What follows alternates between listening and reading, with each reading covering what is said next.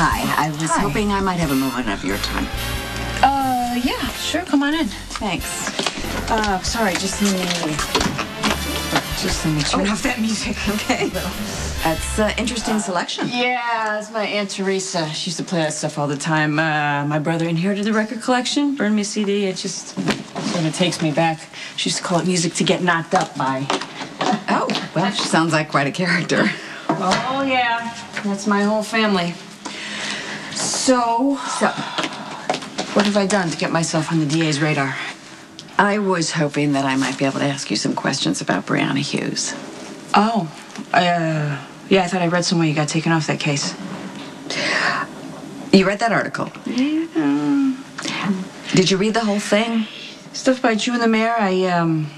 Afraid so. Yeah. Well, as long as I'm here, I will tell you that I slept with the mayor once.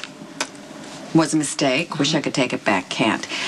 Now, about those emails, the ones that make me look like an obsessed, emotionally unstable stalker, I didn't do those. And quite frankly, it kind of hurts my feelings that people find that image of me so credible. Oh. I'm not surprised. I mean about people feeling that way. You know, you had the illegitimate child of Sonny Corinthos. That means for the rest of your life, people will judge you by the standards that they apply to Sonny, not by who you are. Sounds like you know something about that. On the house, considered a peace offering. Sometimes my big mouth gets me in trouble. Oh, you had that problem? Me too. Cheers. Salud.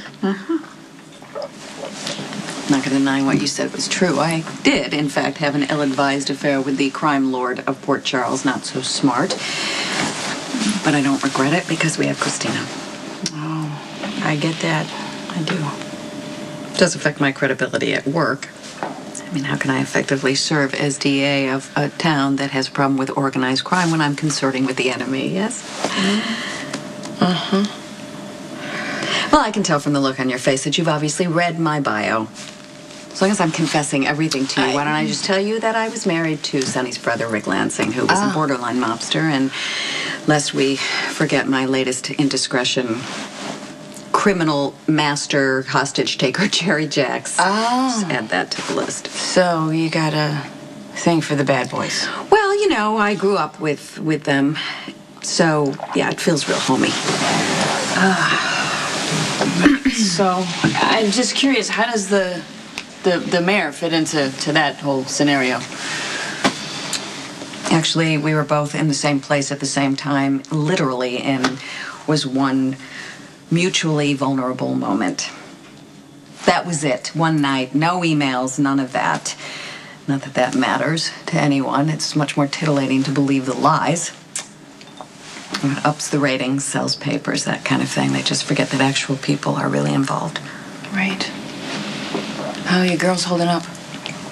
Well, Molly is young, so she thinks Mommy just got into big trouble because she got caught kissing the mayor. My 16-year-old Christina, that's a problem because she's confused and she feels betrayed. And she thinks her mom is now a big fat hypocrite. And she may be right.